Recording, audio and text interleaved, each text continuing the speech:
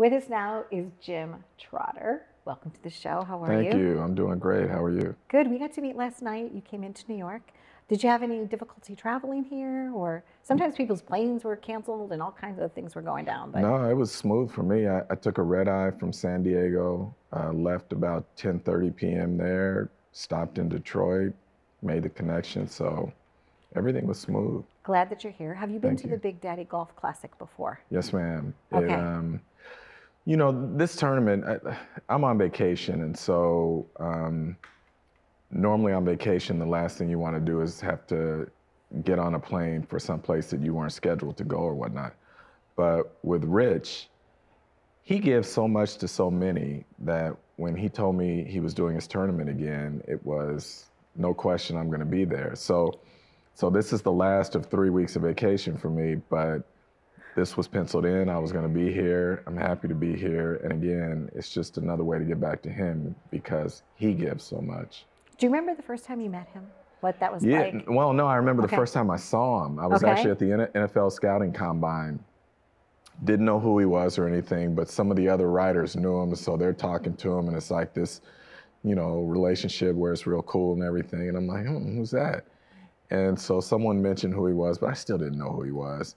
And then along the way, he kept popping up in places that I was at around the NFL, and I'm like, okay. And then we struck up a conversation, and just a real genuine guy, and I learned more about his business and whatnot. And then there was a point I was looking for life insurance and some protections, and him being in that field, he helped me to get it. So it's just been, both a personal and a professional friendship.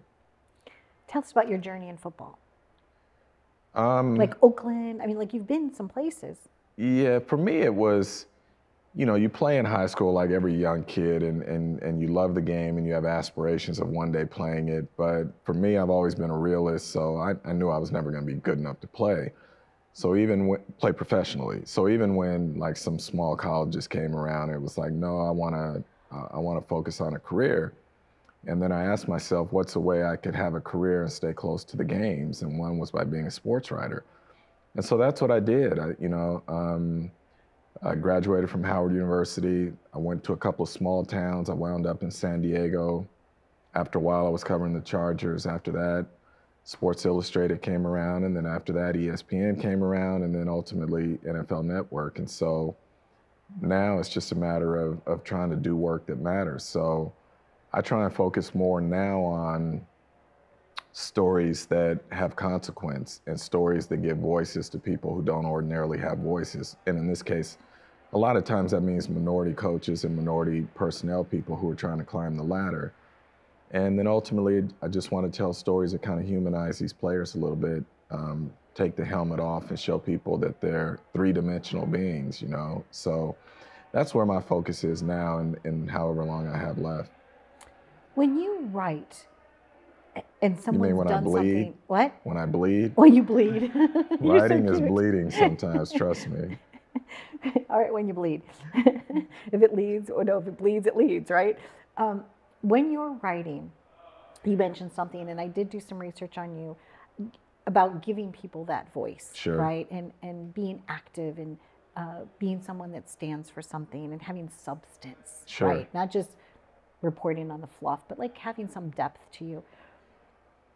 I'm wondering how you feel about something, because I'd like to have a conversation with you. When somebody says, oh, they're the first Black person to do this, Sure. tell me your thoughts on that. It's significant from this standpoint. I always say representation matters. So for instance, being a Hall of Fame voter,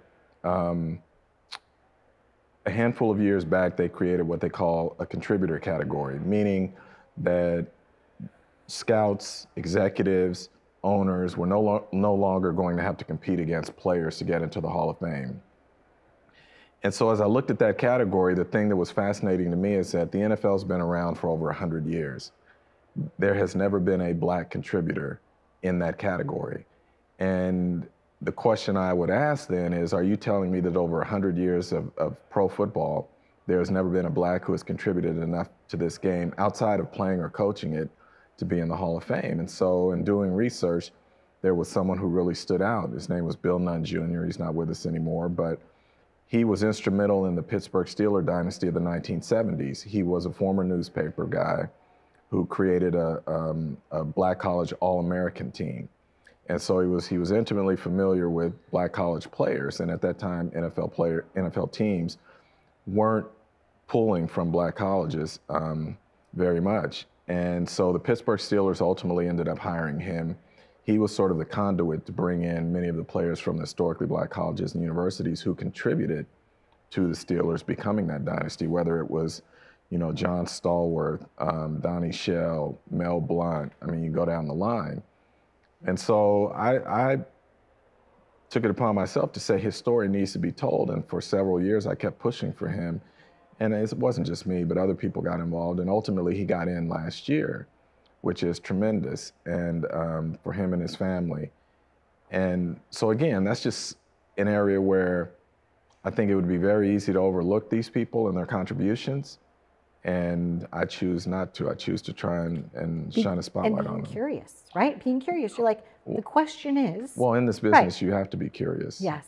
You know, or you don't belong. So, yeah, no, it's true. Looking for the answers, seeing the connections, seeing the parallels, seeing what could be done better, seeing what could be done differently. Sure, and also ultimately holding people accountable as to why things are done a certain way, or why certain people aren't in the Hall of Fame, or why certain people aren't hired, you know.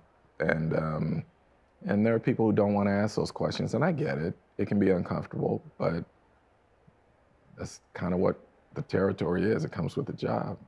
It's exciting for me today because I met a woman named Maria, and I'm going to be interviewing her tomorrow. She's the first female president of the Nassau Community College. But here's where it's exciting. She's a former student. From the college? Oh, wow. It's coming full circle. Yes. Yeah, very cool. I was so excited. I had a brief conversation with her today. She was so excited to be here to celebrate everything that's happening with the Big Daddy Golf Classic and with the Share Luncheon. And I just looked at her for a moment and I just really let that sink in. You know, I said, it's not just that you're the first at something, it's also that you deserved it, but it's also super cool that she was caused in the matter of her own journey. But see, what it does, when I say representation matters, and we can talk about it from a football standpoint. So when a kid like me, who looks like me, walks through the Hall of Fame and says, I'm never going to be good enough to play in this game, and I'm never going to be a coach, but there is a role for me in this game, that one day I can be in here with the immortals, that matters, you know? And the same thing now, I think it's important to shine a light on women who have contributed to the NFL and have not gotten their due.